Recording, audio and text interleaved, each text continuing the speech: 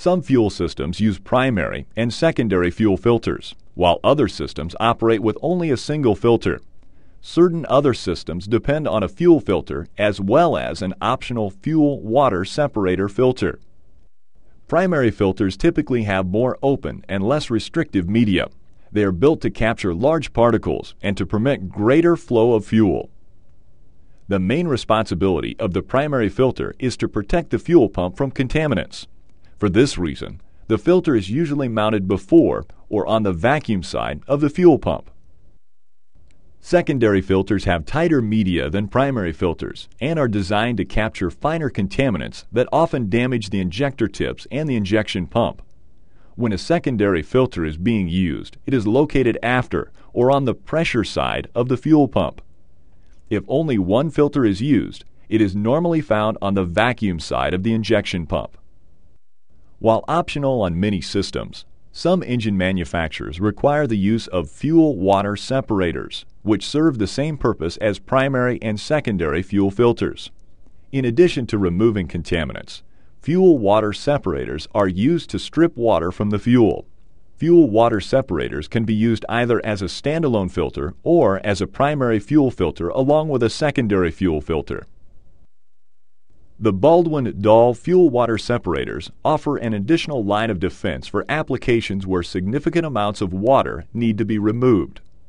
These units use a three-step process to remove water and contaminants. When the fuel flows into the DAL unit, it is spread out by a depressurizer cone. As the fuel leaves the cone, approximately 80% of the water and large contaminants are removed. The fuel then rises, coalescing water droplets on the cone and baffles. These droplets are heavier than the fuel itself and fall to the bottom of the bowl. The water and contaminants can then be removed through the drain valve. The fuel then flows through a filter, where additional smaller contaminants are removed. To better understand how a fuel filter as well as a fuel-water separator works, let's take a look at the components of a typical heavy-duty fuel-water separator. The primary components are a base plate assembly, a bottom end cap, a center tube, the filter media, a top end cap, a compression spring, a self-venting drain valve, and the canister.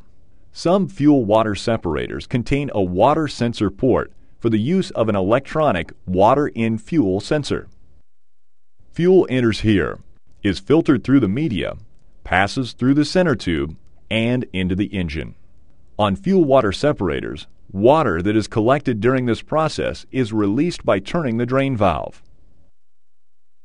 To ensure quality fuel filtration, Baldwin utilizes industry-standard test procedures to determine efficiency, the removal of contaminants, capacity, the storing of removed contaminants, and flow rate, the ability to move fluid through the filter. Using these industry standards helps ensure quality fuel filtration. The various test procedures used include the SAE J905 for life and efficiency, the SAE J1985 for single-pass efficiency, the SAE J1488 for water removal, and the ISO 19438 for particle removing efficiency by size. Be sure to request comparative test data when comparing similar products from different filter manufacturers. When choosing a fuel filter, consideration must be given to the filter's efficiency as it relates to its capacity. A filter with high efficiency often means reduced capacity because the media is more restrictive to flow. The life of the fuel filter will be shorter because it captures smaller contaminants. A filter with high capacity often means reduced efficiency because the media is less restrictive to flow. The life of the fuel filter will be longer because it allows smaller contaminants to pass through the filter media. In both situations, you'll find a middle ground between efficiency and capacity is desired.